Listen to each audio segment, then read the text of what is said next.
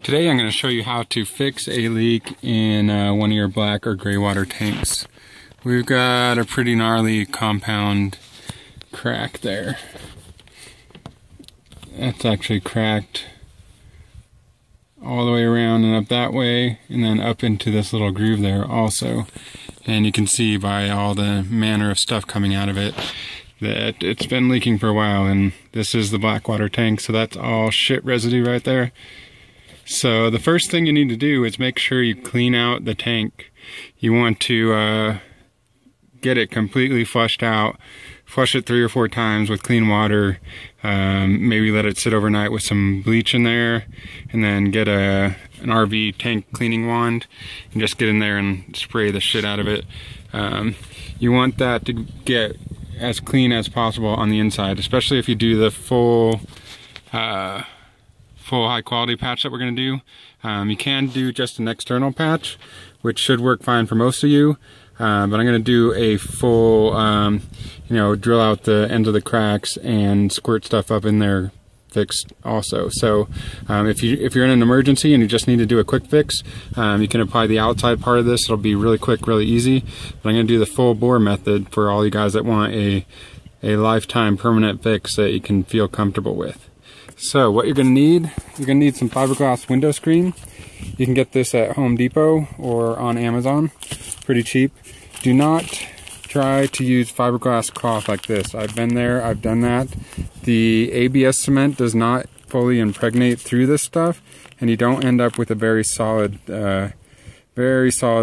So do not use this fiberglass cloth. You're going to use fiberglass window screen, okay?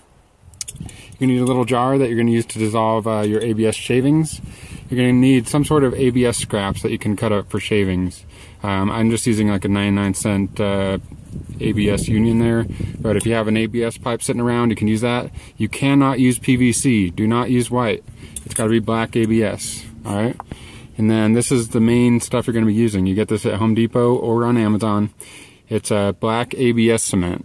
And basically what it is, it's like a solvent with ABS dissolved into it. And this is a medium body. I'll see if I can find links to a heavy duty black ABS cement to put links on it. But we're going to make our own heavy duty ABS cement by dissolving some ABS shavings with this stuff here in a minute. And then we're going to use a syringe to squirt up inside our holes and try to get that nice and clean and get the solvent up in there to prepare it for repair. And then you'll need a drill bit, 1/4-inch drill bit, and a drill. So it's pretty easy. Let's get started here.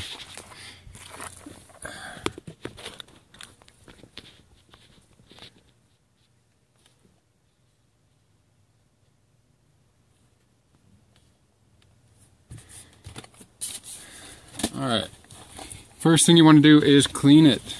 You want to clean the inside and the outside. I'm just going to use vinegar here. Straight up vinegar. White vinegar. Make sure you put some sort of drop cloth, cardboard, something down underneath this, because you don't want that solvent ruining your carpet or your linoleum, whatever you have underneath the tank. If you're working up underneath your trailer, it's not as big of an issue, but I am working in my storage compartment here. See if you can kind of flex that. Try to get all that crap out of there.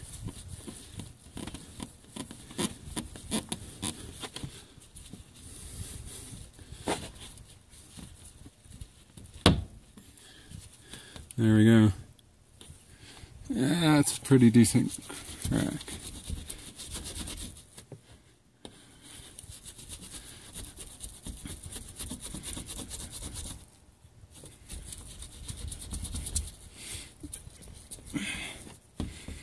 And I'm going to pop that back out.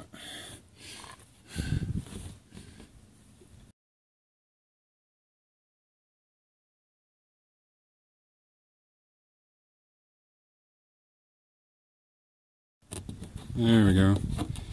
Alright. Next step is we want to drill relief holes. So basically at the edges, about 1/8 of an inch past each one of these cracks, and then right in the middle we're going to drill a relief hole. That's going to stop the crack from spreading in the future. Otherwise, what can happen is if you just patch it and you just go on your merry day, the next time it flexes, that crack is going to continue. Even though you've patched the outside, the crack is just going to keep going. So we need to stop that crack from spreading any further. So find the edge of your crack, and then about 1/8 of an inch past it, just drill a 1/4 inch hole.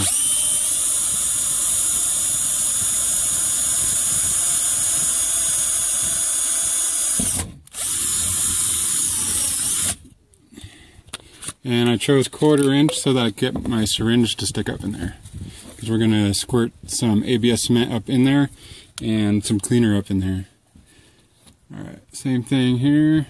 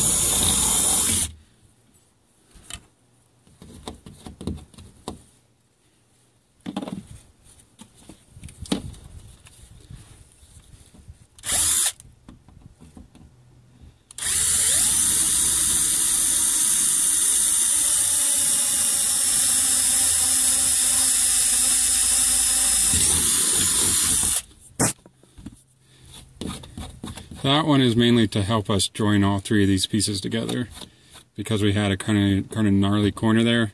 But all you really need is at each end, a hole at each end, about 1/8 of an inch past the end of the crack. Alright.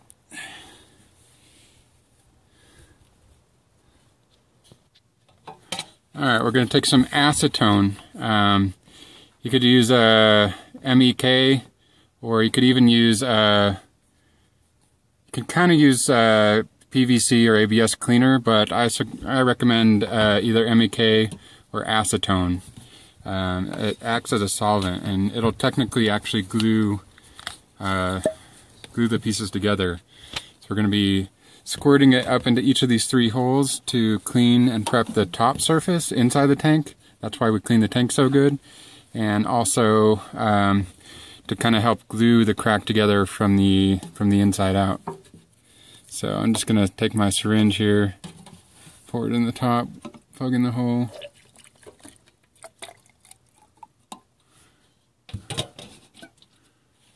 Acetone will eat through just about anything plastic, so make sure that you got something underneath it that's not going to get hurt. Acetone is like nail polish remover. You can get it, at Home Depot, even Walmart, in the hardware section, or you can use plain old nail polish remover if you want. But I'm just gonna kind of squirt this up here, kind of wiggle and work it.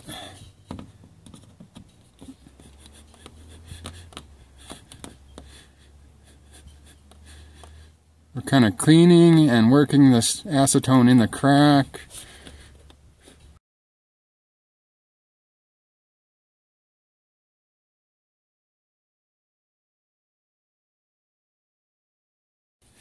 That's pretty good there. It's impregnated all these cracks. And so now what we want to do right away is get our ABS cement. We're not going to mix it with anything right now. We're just going to squirt it up in there.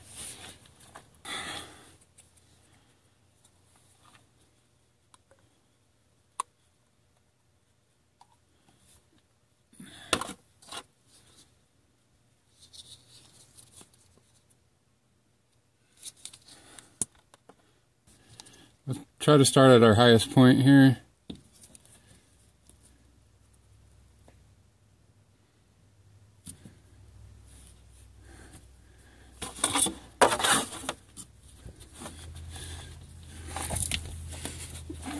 Try to work it in there.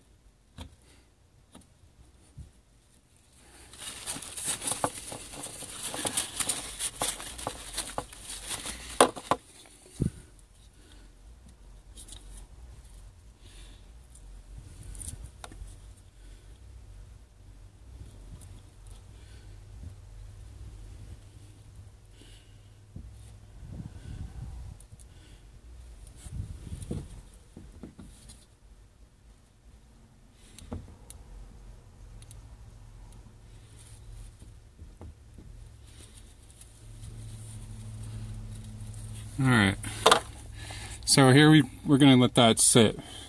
Just let these drain out as much as they can. We got it all impregnated, all up into that crack.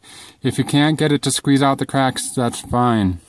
You're mainly just trying to squirt it up in there to kind of help seal the top as much as you can. But honestly, you're going to have all kinds of residue up in there, and you're not going to get a very good seal anyway. So we're just kind of doubling up our efforts here. You could easily skip that internal step if you wanted to. We're just doing that to be anal and because we want it to be as long of a lasting fix as possible. And this does leak right down into my storage compartment, so I don't want shit all over everything. So we're going to let that dry. I'll come back and I'll fill up those holes again. And technically we should be able to get it to where each of those holes are completely filled up with just the ABS cement, and then we'll come back with our fiberglass. That's drying. We're going to go ahead and make our heavy-duty ABS cement. We're going to take our medium black ABS cement and we're going to use our shavings. I'll cut to making the shaving video right now. In order to make the ABS shavings that we're going to dissolve into the ABS cement, we're just going to use a cheap, this is like a 99-cent ABS fitting. You could easily use ABS pipe if you have that lying around.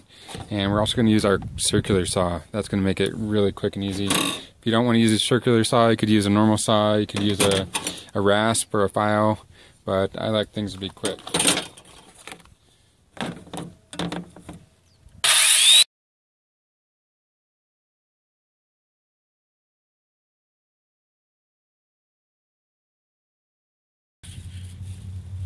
Alright, we've got our shavings in a jar. We're just going to take some of our black ABS cement and we're going to cover those. Basically, we're trying to make a thicker compound here.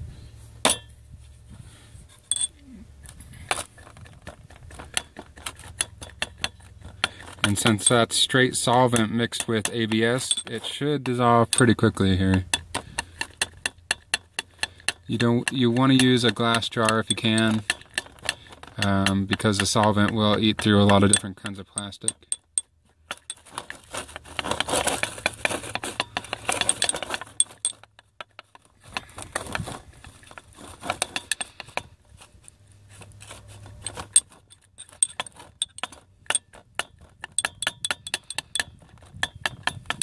You want to probably do this at the beginning of the job so it has plenty of a chance to dissolve. You want all those polymers to be fully suspended in the solution. You don't want to end up, it's not like biscuit dough, you don't want the little clumps in there, you want it to be smooth.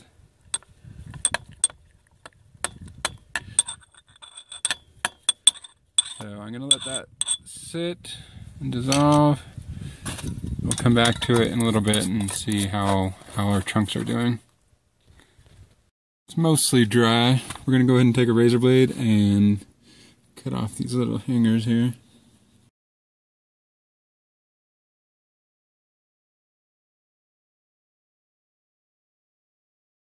Now we'll take some sandpaper and we're just going to rough up the edges. Sometimes they put a coating on the outside, like a coating to keep it from reacting to chemicals. So by roughing it up, we're preparing the surface and sanding off any coating.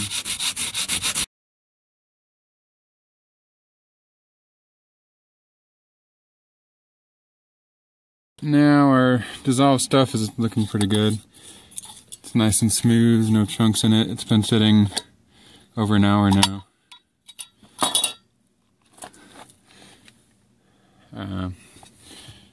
But it's nice and thick. Let me see if I can show you.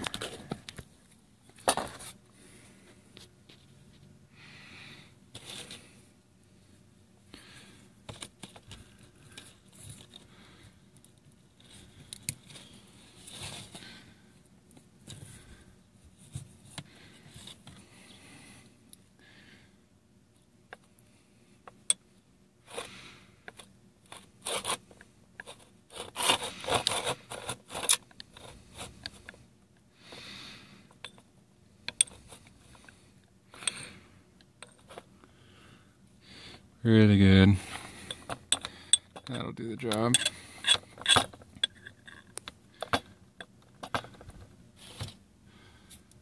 So at this point, what we want to do is prepare the surface.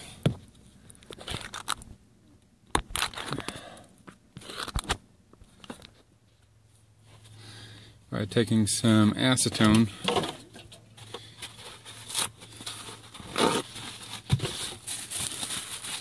Gonna take some of our acetone on a paper towel, get it nice and wet.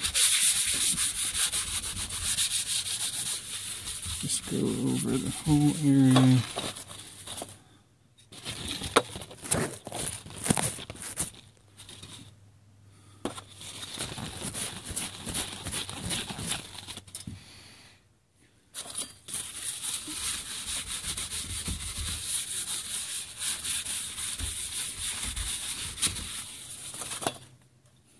Alright, and as soon as that's done, you want to go over it with a layer of stuff. And you want to try to get it up in those holes.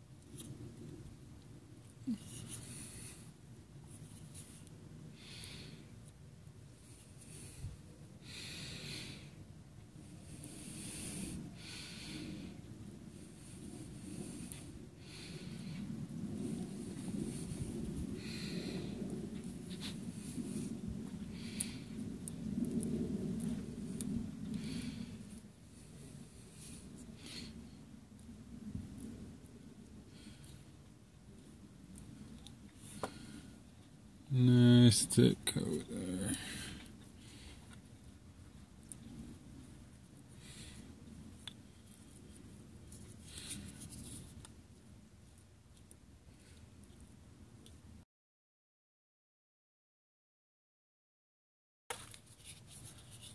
And I'm just going to take straight stuff and give that a top coat. Kind of help solvent up the thing.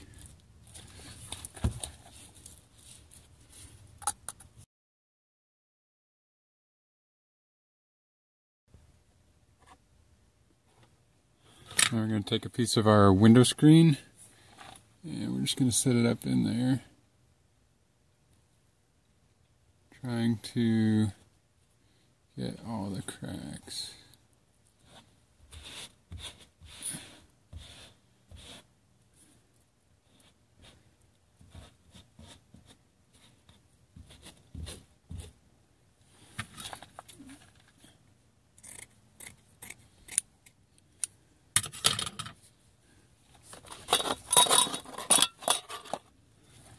Just paste it on there with straight.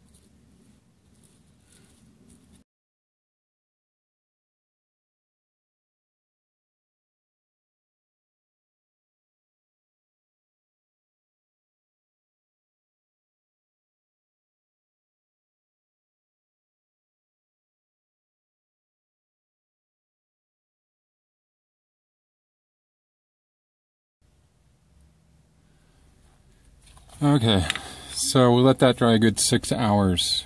We want that to get nice and dry. And then we'll come back with our heavy duty stuff and give it another coat. But if you weren't going to do the drilling of the inside part, you could have gone straight to the screen, straight to the solvent, and you don't even have to use up the chip stuff. If you're in an emergency, just go straight to this stuff, straight to window screen, just put it on there. But we'll let that dry. That'll be our base coat, and then we'll come back with the thick stuff on top of that. Really set it on there good. Alright, we let that dry overnight, and it's pretty solid now. It's got one layer of the heavy stuff, the mesh, one layer of the light stuff, and now we're going to go ahead and put one more layer of the heavy stuff on there. This will be our final coat. If you had to take off your underbelly lining to get to your tank, it wouldn't hurt to go ahead and do one more layer of heavy stuff and then go ahead and do another layer of fiberglass window mesh. It doesn't really hurt to make it stronger than it has to be, but since we have easy access to this is going to be a permanent seal. It just depends on how much trouble you had to get to, or how much trouble you had to go through to get to this in the first place. This one was easy access. If it was down underneath my trailer and I had to take stuff off to get to it, I might do a whole another layer of that stuff. But let's just go ahead and put another layer of goop on there.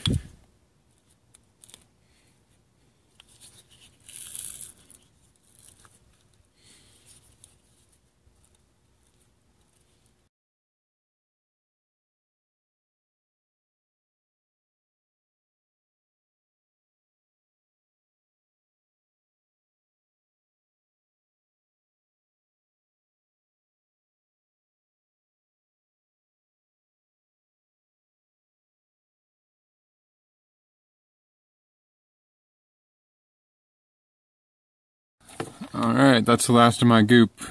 It may look kind of sloppy, but what we'll do is we'll go back over it with a layer of the thin stuff here at the end, but that's pretty much a permanent fix right there. That will probably end up being stronger than the original plastic. While this stuff, the goop itself isn't nearly as strong as the original polymer, the cross-linked polymers going on in there. The way it glues everything together, and with the fiberglass mesh, it should be stronger than it was before. So at this point we're pretty much done. You could do a couple more coats of this. Just make sure that in between every coat you wait probably at least 4 hours, probably 6 to 8 hours is good. You want to let it fully cure and dry, and then come back and do another coat on top of it. So that's it for this fix. That'll be a permanent fix. Go ahead and subscribe to the channel and check out my other videos.